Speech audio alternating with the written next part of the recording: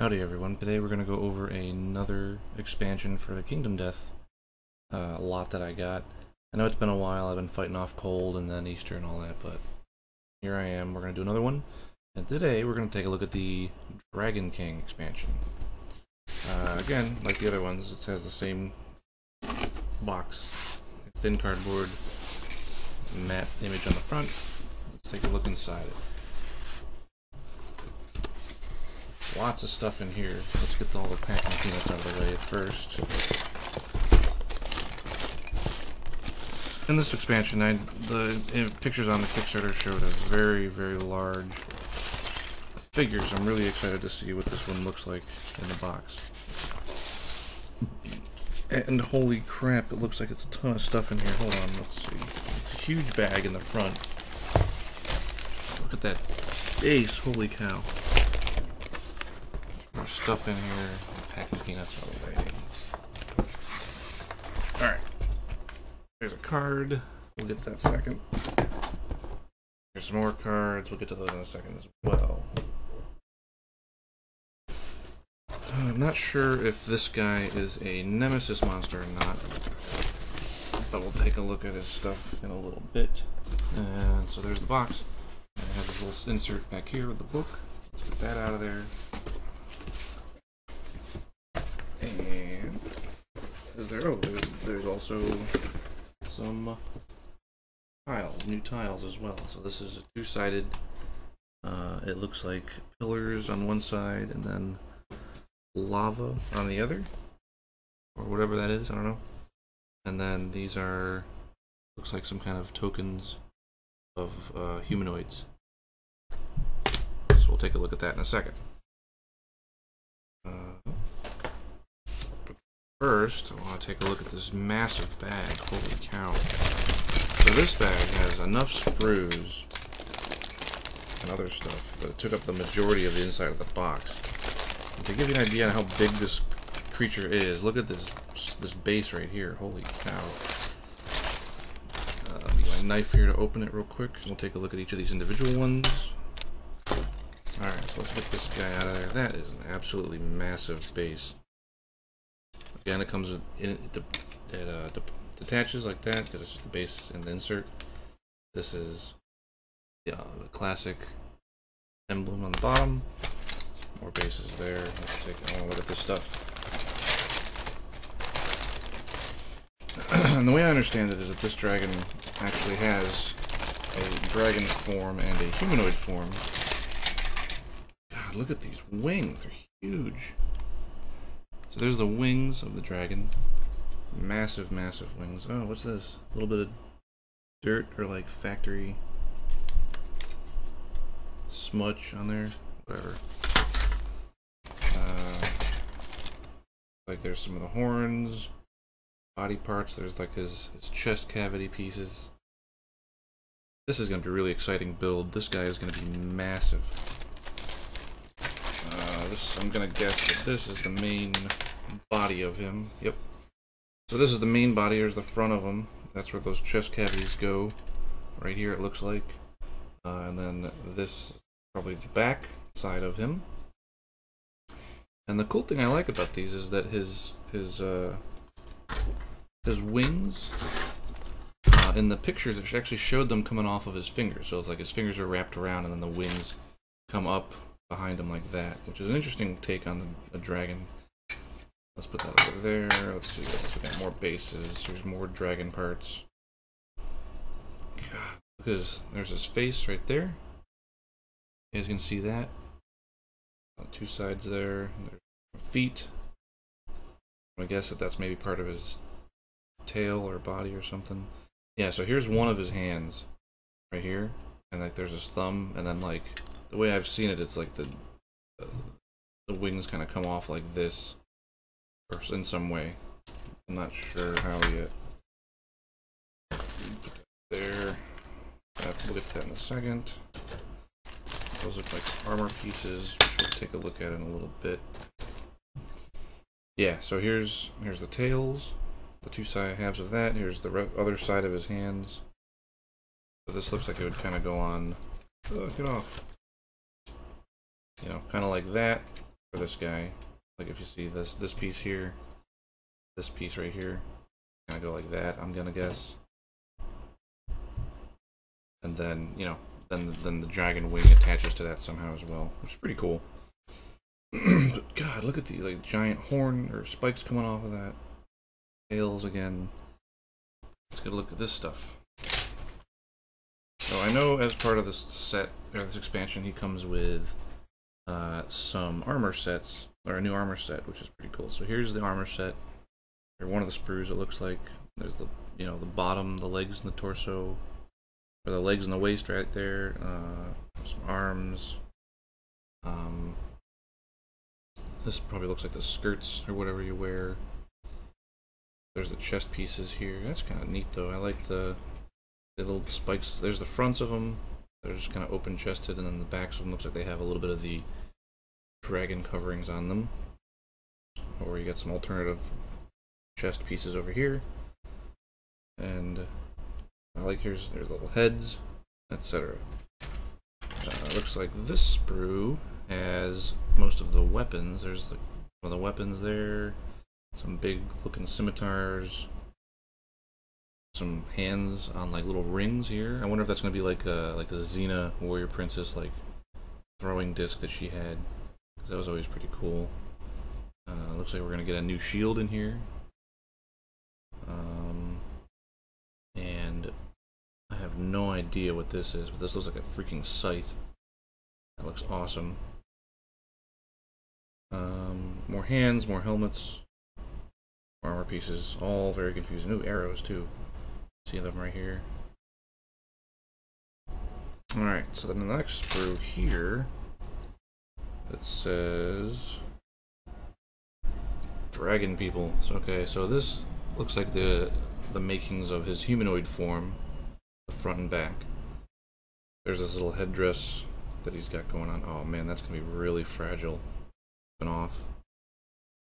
He's got like a little crooked staff. Extra long fingers on the staff. That's kind of neat. You can see them a little bit here too. I don't know. You got little crooked long fingers. Where's his head? Something I haven't seen yet. Oh, there it is. Okay, so there's his head right there. There we go. Alright, so there's his head. And then it looks like he gets a couple dragon people as well, so I don't know how these guys all fit into it yet. But you got a male and a female that you can put together as well. So that's kind of cool. Overall, surprised about how many sprues you actually get from this set. But I think this is going to be a really great project to build. It's going to be a while before I build this guy, though. I'm still finishing up the monsters from the core set. Let's check out the book. Again, here's the Dragon King book. Got the emblem on the front. Actually has about a decent number of pages in here. Let's take a look at them. Here it tells you all the cards and new things you get. How to upgrade and add to your campaign as per the other expansions. Looks like we get a pretty cool little story event here. There's the showdown with the Dragon King. Oh, okay, so he is not a nemesis. He is actually a hunt that you can go on because you get basic resources here. That's kind of neat. Good to know. Ooh. Some special story events, special other events. Intimacy, again. Is this a new intimacy? Okay, so this is a new intimacy event. That's kind of neat. It changes that up a little bit. Some other story events, blah blah blah. We're not gonna go through all this stuff because I mean, if I'm gonna show off a little bit of it, and if you're interested in it, buy the expansion because all this stuff is very high quality, very detailed, very very interesting and fun to play. Faces in the sky. No idea what that is. The tomb. That's a pretty cool picture there. Special stuff on that. Ooh. Are these the same? Or are these any different.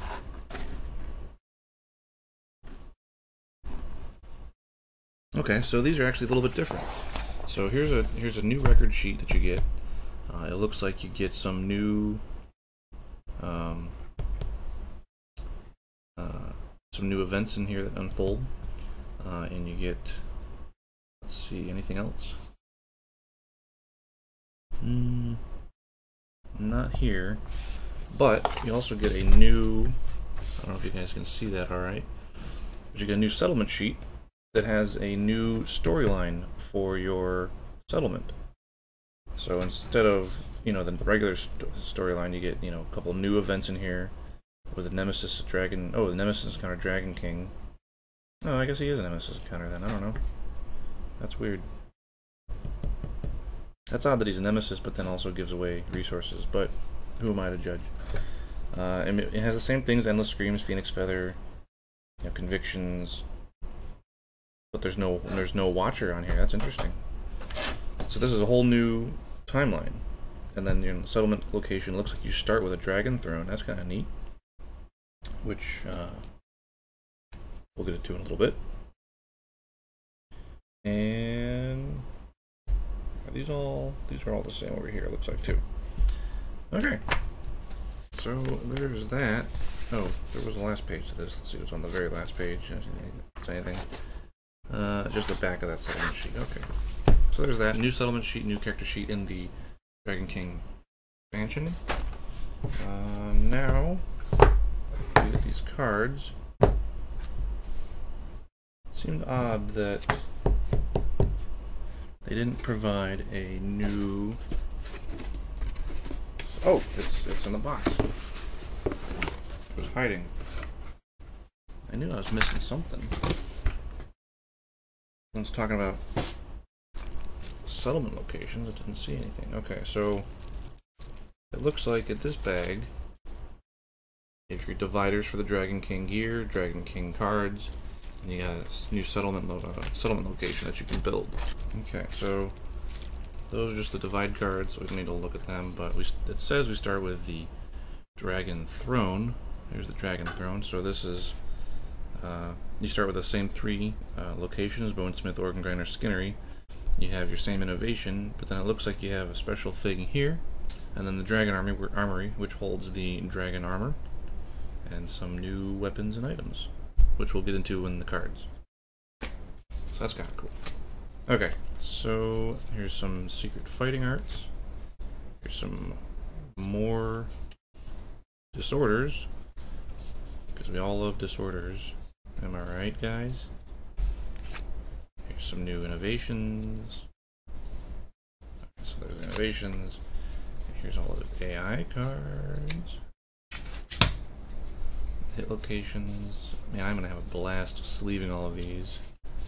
Can you tell the sarcasm? So yeah, here's all of his cards. Let's check out the disorders first.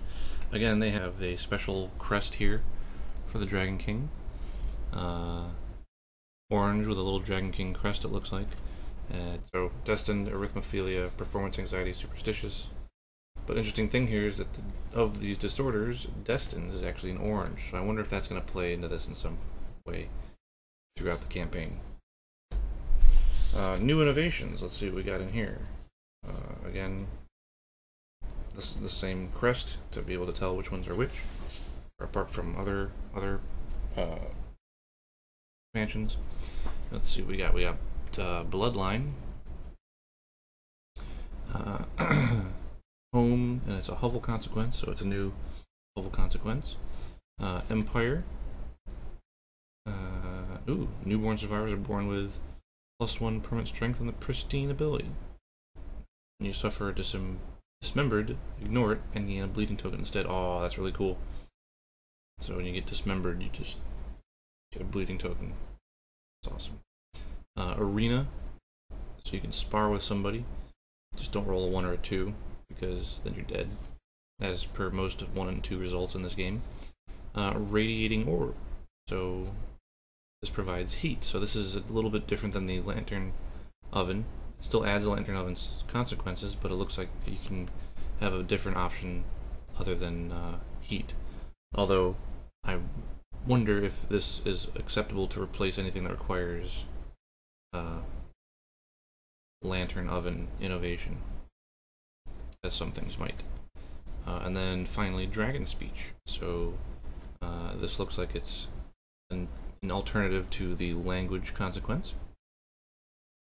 And then, you know, because it has most of the same things here. So there's the innovations. Let's check out his secret fighting arts. We have two of them. One is a purple, and one is a orange. Although it looks like the purple has while the orange has the dragon king humanoid form, it looks like the purple might have his monster form. Altered Destiny, if you would gain a negative attribute token, gain a positive attribute token instead. That's pretty cool. That'll be fun in fights that are like, what is it, the Kingsman, who gives you -1 movement due to his battle pressure. You just gain +1 movement with this. That'd be pretty awesome. Frozen Star. Once per round, you can spend a survival to freeze a monster's brain. They gain -2 accuracy until the end of the round. Ooh, that's really cool. Once per round, you may spend 1 survival to freeze a survivor's brain, killing them instantly. They die. That's awesome. I'm not sure why you would want that, but I'm sure there might be something in the game that says that encourages survivor versus survivor combat. But this first part of that is really awesome. Secret fighting art, -2 accuracy till the end of the round. That'll make things a lot nicer for some monsters out there. So there's those secret fighting arts. Hit locations. Let's see what he's got here. Looks like he actually has a little bit of critical wounds. As a nemesis monster, that's, you know, I should stop saying that because it's becoming more incompetent. Like things like that. Celestial robe, celestial test, celestial blah blah blah. So first strike, first strike, first strike. Wow. So he's got a lot of first strike in here. And then I don't know what this purple icon means yet. It's a lot of these cards have them though. I'll have to, you know, again, if you want to know more about that, leave a comment and I'll try to do some research for you, or, you know, just pick up the game expansion and check it out for yourself. Some super dense spots, celestial gauntlet, celestial scarred heart. Ooh, here's his trap. Resonance Cascade, perform a crooked step. No idea what that means. Blah blah blah. Alright, I want to know what these things in the back do. So more critical wounds, critical wounds, critical wounds. Cosmic uppercut. Oh, he's got 2 traps. Ooh, wait. Oh, okay, I see. So this hit location deck is actually 2 hit location decks. So one is for the humanoid, and then the other one is for the dragon form. So that's a distinction. Notice. So I'm gonna guess that they're both roughly this size. So they have a trap in each of them, and it looks like he gets the dragon form gets some special abilities here. So let's check out these. Microwave Heart has a reflex, perform irradiate, and then Engulfing Light, first strike impervious, and then also perform radiate. Great, wonderful. That all sounds fun, I'm sure. Irradiate is probably just you die, explode, burn from the inside out. Even okay. Hold on. Is this okay? So that's the Resonance Cascade is his humanoid form trap, and Cosmic Uppercut is the dragon form trap. Yeah, so that looks like it'll be fun. So these are all AI cards of the same kind. They all have this Dragon King monster symbol on it, not the humanoid. Oh, here's a Radiate right here. The monster gains a -1 toughness token. If it has 5 or more -1 toughness tokens, its heart is exposed and perform meltdown. Otherwise, perform unseen agony. Great. Alright, so that's his AI cards. Mournful Swipe, Passion Return, Glowing Fist. He's got moods, durations, all around badness. So there's those. Let's do these next. Alright, so there's his information cards. You got level 1, 2, 3. His instinct is his core countdown, full move towards the closest threat, perform a radiate, and then end the Dragon King's turn. So that's kind of neat. It looks like his irradiate is going to be the core focus of his thing, so maybe he gets easier to hit as it goes on, but then I'm sure meltdown, is not good at the end of it. Dragon armor set. There shows you the dragon armor pieces required. You add 1 to all hit locations, which is interesting because that doesn't seem like that much. And then you get the ability to leap. Leap into the air, place your survivor in unoccupied space exactly 5 spaces away in a straight line, and then activate a melee weapon with +2 accuracy and +5 strength. Holy cow, that's awesome. Oh, the Tyrant. So this is, I'm going to guess, is the actual monster form, or maybe this is the... Okay, so it has little watermarks on here of the humanoid. So the Tyrant is the humanoid, the Dragon King is the actual monster form. So his instinct is to advance, perform Crooked Step, will move the monster toward the closest survivor and end the monster's turn. This guy, not too bad, it looks like. Maybe he's the one you can hunt. Oh, Scythe. That points to, signs point to yes on that Scythe. So we have a new mastery and weapon specialization for Scythe. So Scythe weapons come into play in this. So that'll be pretty cool. What are these? What are these? Witch, Storm, Rust, Reaper, Goblin, Gambler, and Absolute. Huh. So, I don't know what these are, but it seems like it's almost like a deck of many things, or like maybe you draw a card at some point, record an archive, you get some kind of boon or bane. Of course, this one is probably a bad one. There's the record an archive. Here's the Witch, Storm, Sculptor, Rust, Reaper, Goblin, and Gambler, and the Absolute. Not sure what these are yet, but I'm sure it'll go over that in the book somewhere, or maybe in these cards here. What are these? Oh, terrain cards.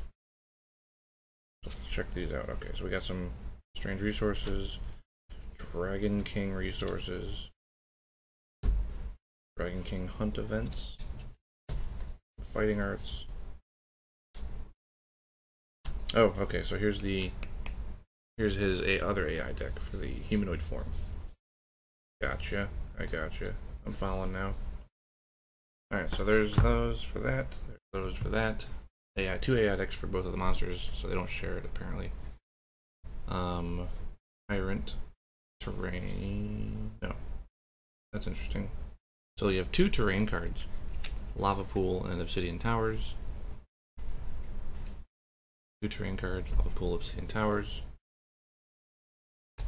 And then you have this Tyrant card with a humanoid form on it. I'm not sure what that does yet, but it says Gate.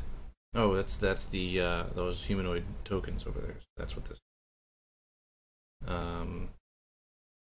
Apparently you roll on a table, or smash open the gates or whatever, and things can happen from there. So that sounds fun. This is interesting. It comes with 2 different things to play it that you can add to your settlement. Hunt events. Let's see. Strange resources, Shining Liver, Pituitary Gland, and Radiant Heart. Oh, great. When you gain this resource, roll a d10. On a 3 or higher, you burst into flames and die. So, that's always going to be fun. At least you still get the heart, I assume. Right? It's just somebody might die. Good to know. So there's those. Gate. Put these over here. Trying to keep all the cards here so you can see them all. So then these are the hunt events. So this is only the Dragon King that you have hunt events for. No humanoid tyrant versions. And so Doppel Den, Lord Keeper, Settlement Ruins, Majestic Shadow, Thespian Troop, Cultivated Crypt, Lava Flow, and Ornate Temple. We won't get into these because I'm going to leave some of those a mystery for my players. As well as all the other AI decks and hit locations and stuff like that. So then here's his resource deck. You got some Horn Fragments, King's Claws, ooh, Husk, those are hide, bones, husks are a hide, Veined Wing is a hide, Cabled Vein is an organ, Radioactive Dung is an organ and also a scrap, ooh, so I can smelt those down, make some poopy iron, Hardened Ribs for bone, King's Tongue hide, and Dragon Iron. That's pretty neat. And then we have 4 new fighting arts with a crest. Fated Blow, Acrobatics, Unbreakable, and Champion's Right. And also worth noting that for some reason here, Acrobatics is different colored than the other ones. Not sure why. I don't know if it's a printing error or not, but maybe it's meant to be different. I don't know. Alright, let's take a look at the gear. Alright, so here's the gear cards. We got some Dragon Vestments. Add 1 to all hit locations. When you gain a random fighting art, select a Dragon trait 1 instead. Huh. Dragon trait. I wonder what that means. Maybe that's one of these. So you got some of those. Celestial Spear, 2/5/4 with reach 2. And then you gain 5 strength when attacking with this weapon if you have a constellation. I want to guess that's what those cards were. Hazmat Shield, a 2/4/7. Wow. So it's actually pretty easy to hit that with that shield. It's got a decent amount of strength. Block 2 and adds 2 to all hit locations. That's pretty good. That's probably going to cost a crap load. Oh, it's rare gear too. So let's get that out of the way. I didn't think that'd be rare gear. Okay. So let's go over the rare gear first. We got the Dragon Vestments, we got the Celestial Spear, we got the Hazmat Shield. 2 of those. Husk of Destiny. You're cursed. Your destiny is fulfilled. You are always insane. That's pretty neat. So regardless of what your insanity, you're always considered insane. And then Regal Edge, 1/5/2, Sharp. Gain +1 speed, +4 strength when attacking with this weapon if you have a constellation. And it's got a red and green affinity lock-ins here. And then the Celestial Spear has a blue top affinity lock-in there. So that's kind of neat. I like that. Some of that rare gear is pretty awesome looking. Alright, so now we have the Dragon Armor. So here's the Dragon Skull Helm. It's got 2 puzzle piece locks of its 3 red lock-ins. You gain +1 to all severe injury rolls, and you ignore Shattered Jaw. That's pretty good. And I like it gives you the option of locking into 2 of those 3. Here's some Dragon Gloves. It's got the top blue, right green. So that, the Dragon Mantle has a red, blue, and 2 greens. And each of these is giving 4 armor per slot, so that's pretty cool. And then if you have all 4 of these locked in at the start of the showdown, you beat your chest mighty and gain survival up to the survival limit. Oh, that's pretty cool. So it doesn't even matter if you have survival going into it or not, or if you lose it all during the hunt. You get it all back with that guy. Dragon Belt, red and a blue. If you get them puzzle piece locked in, you are not knocked down from suffering a severe or heavy injury. That's pretty nice. That's pretty nice. Dragon Skull. Ooh! Oh, look at that. So that's pretty neat. That's something new with this, is there's different Dragon Skull helms that they do this. Oh god. Let's put those down. Not holding on to 15 cards at once. Alright, so here's two different dragon skulls helms, but they're the same. It's the same item, but it looks different. That's kind of neat. I don't know if that's intended or not, or to give variation to people's armors. But they do the same thing. They have the three different red affinities, and do the same thing if you lock it in. Next we have the dragon gloves, which I think we already looked at. Right? Yep, so there's dragon gloves here. So this is another variation on the dragon gloves there. Same affinity, same lock-ins, dragon mantle, same things for that. Dragon belt, dragon boots, +2 movement during your act. Ooh, dragon chakram. So there's that Xeno Warrior Princess thing. It's a 2/6/3, range 3. That's pretty awesome. If you hit, the monster gains -1 evasion until the end of the round. Limit once per attack. So you can only do it once. So there's that. Dragon Bolt, that's a 1/6/6, devastating 1. I love devastating. Ever since I discovered it, love it, love it, love it. Shielded Quiver. Ooh, that's pretty neat. So if you have this quiver, you can gain the benefit of any arrows you have in your gear grid more than, or a second time, or one additional time per showdown. So you can shoot with that those one-shot use arrows a second time. That's pretty awesome. That's something that's always kind of bothered me about getting arrows. I've never really gotten them because of that. So that's good to know. Here's a Blast Shield. It's a 1/7/4. Add 1 to all hit locations, and then you block 1, but you get the priority target token, which is good if you want to be a tank. Talon Knife, 2/6/4, paired, 2 blue affinities. If all of your attack rolls hit, gain Savage and Deadly. Holy cow. That's going to be good for another Qatar. So that's going to be good for a Qatar Master, or somebody with high accuracy. Blast Sword, 2/6/4. It's got a green and a red infinity. It can actually block. That's pretty cool. And then you gain a survival when you do block. Nuclear Knife. Good to know. The 3/6/3 dagger. Got 2 blue, green bottom, and a red right affinity.